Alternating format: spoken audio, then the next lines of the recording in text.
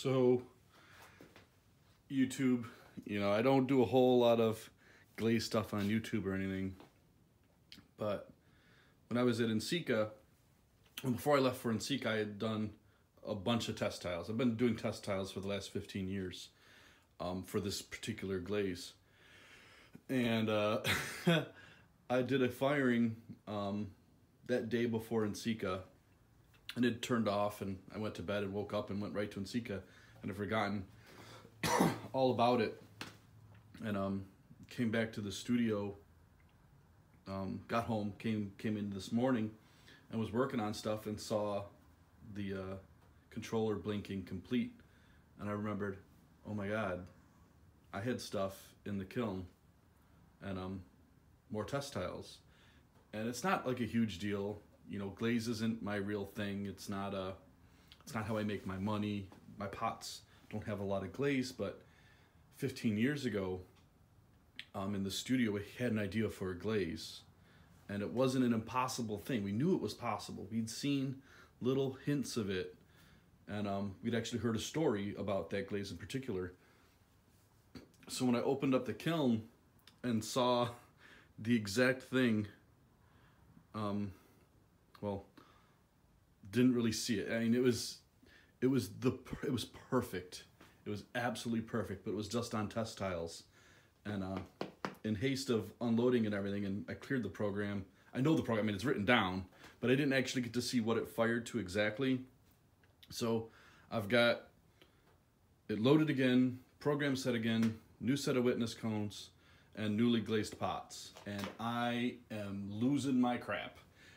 This is it. This is like 15 years in the making to get to this point.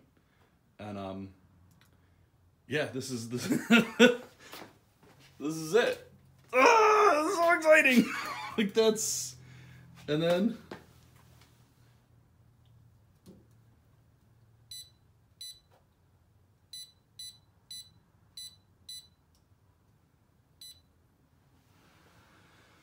that's it. The program is a really slow firing, and it has to get one of the components to do its thing, and that was the magic.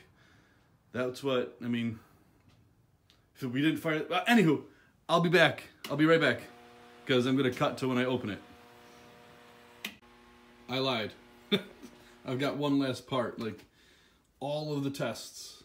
I cannot tell you how many test tiles I've made. 10,000. When I do them in a batch of 1,000, and I've done a new batch every year, trying, well, more than 10,000 test tiles to get this glaze. And we've tried everything, every component we can get, and yeah, it's down to like the last bit. It's incredible. So the kiln is getting close to top temperature, and it is hot in here. I don't think it's ever been this hot. The kiln sounds funny, but it's going. Shit. Oh, I should put the mask on before. I gotta put the mask on. I'm gonna look in there. Shit. Oh. Ah! I gotta beep. That was hot. Oh my god.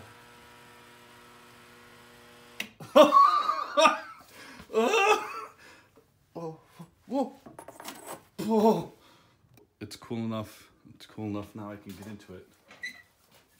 Oh my god. I'm gonna cry. So 15 years ago, somebody came into Clayscapes and asked why the clear glaze they put on their piece didn't work. And we looked at her, and she had this white piece in front of her, and she said, I put clear glaze on it, why isn't it clear? And that was the dream. That's what sparked all of this. And we've worked now for 15 years, not straight, but for a long time. And we finally have clear glaze. Oh, that makes the pots. I don't wanna, are they still hot? That's still warm. I don't want to use gloves though. Okay, on this side. Put them on table. That is crazy. I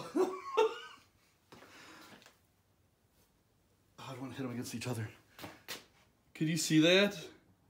Well, no, but in person you can, it moves. You can see the little wiggle of the light around it.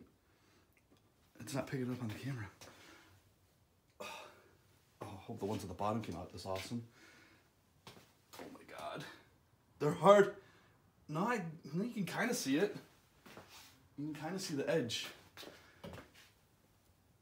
Oh.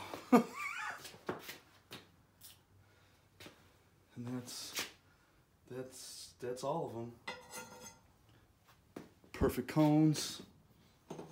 And then we got stuff on the second shelf here.